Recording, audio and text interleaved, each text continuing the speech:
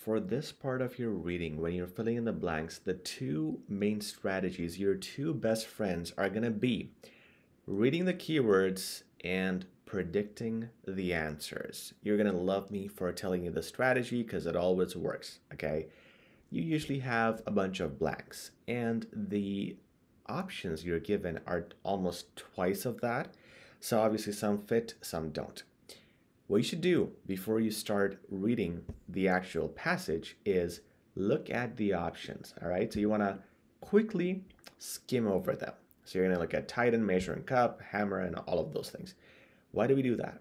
It's because you are almost in a way memorizing them before you go in the passage. Because what happens is when you go in the passage, you're going to look at this blank, you're going to come back here, you're going to look at the options. By the time you go back, you already forget what the sentence was.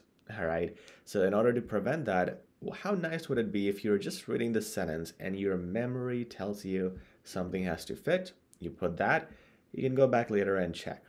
Okay, so it helps in retaining your memory, helps doing things very fast because you would, when you answer the passage, you would know the keywords automatically.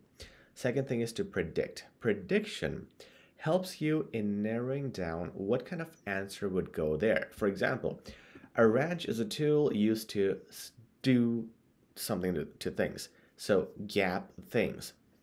It has to be a verb, right? It's used to drill things, smash things, something like that. So I'm going to only look at verbs. Tighten, cut, pour. That's it. Okay, so that's how quickly I was able to narrow down my options. So a wrench would tighten things. Okay, while now with you can never use a verb. It has to be a noun. It cannot be an adjective, right? So it has to be a thing. So I'm going to look at things only. This, and not this, because it's S, and this is A, so it cannot go with the A things. A cannot be with S, right? So it's going to be while a something, and now that I've narrowed down my options, let me read my sentence. While a something is used to do something to the liquids. So it's about liquids. Most likely it's going to be pour. That's the only thing related to liquids. Once again, predicting. So let's assume it's pour liquids.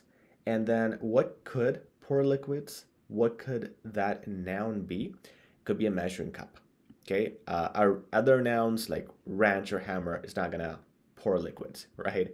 So measuring cup would pour liquids. We got almost basically two answers, I would say, more with predictions. This is also kind of with prediction, but also if you have read the keywords, you would know that a wrench would tighten things, or it would be used not for hammering, so you would avoid the other options. Essentially, knowing the keywords helps you quickly get that answer in, but predicting helps you narrow them down very quickly as well. Okay.